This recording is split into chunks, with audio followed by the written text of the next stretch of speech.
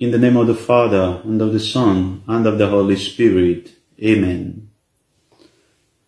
I call heaven and earth today to witness against you.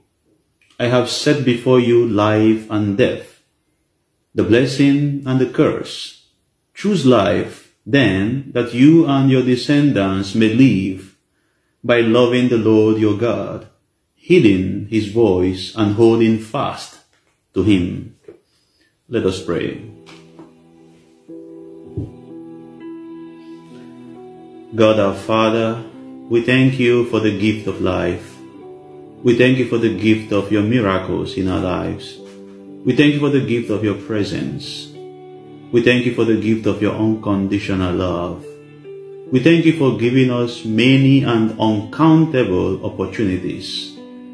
We thank you for nourishing us with possibilities. We thank you for the gift of reason. We thank you for enriching us with this beautiful gift of rationality. We thank you for the gift of free will. We thank you for the gift of liberation, for deliverance. We thank you for the gift of autonomy.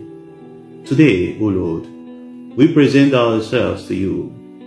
We beg you that you may heal our thoughts, because we know that our words, our actions, they all originate from our thoughts. We beg for total and integral healing of our thoughts. May it please you, O Lord, in your benevolence, in your loving kindness, in your graciousness, in your mercy, in your tenderness, in your compassion, that you may inspire us with pneumatological unction for function, that you may enlighten us with Christological presence, that you may illumine our minds, dispel from us every darkness, darkness of vices, darkness of guilt, darkness of sin, darkness of unbelief and disobedience, darkness of arrogance, darkness of bitterness, darkness of moods, darkness of sin. Dispel, banish, and remove them from us, and replace them with your inspiration, with your enlightenment, with your illumination. Help us, O Lord, that we may make choices that will bring glory to your name. Choices that will bring honor, adoration, worship to your name, O Lord.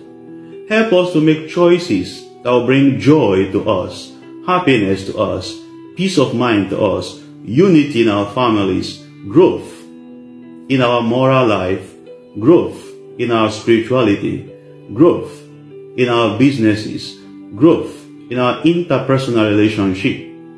Help us to make choices that will bring prosperity, that will bring success, that will bring fruitfulness, that will bring joy, that will bring happiness and holiness into our lives, in the mighty name of Jesus. We present ourselves to you, O Lord, on this day, and we beg you that you may grant us the grace to move on from the wrong choices that we have made. There are many of us who are suffering today because of the wrong choices we have made in this life. Help us to overcome the guilt and the regret associated to the wrong choices we have made in the past.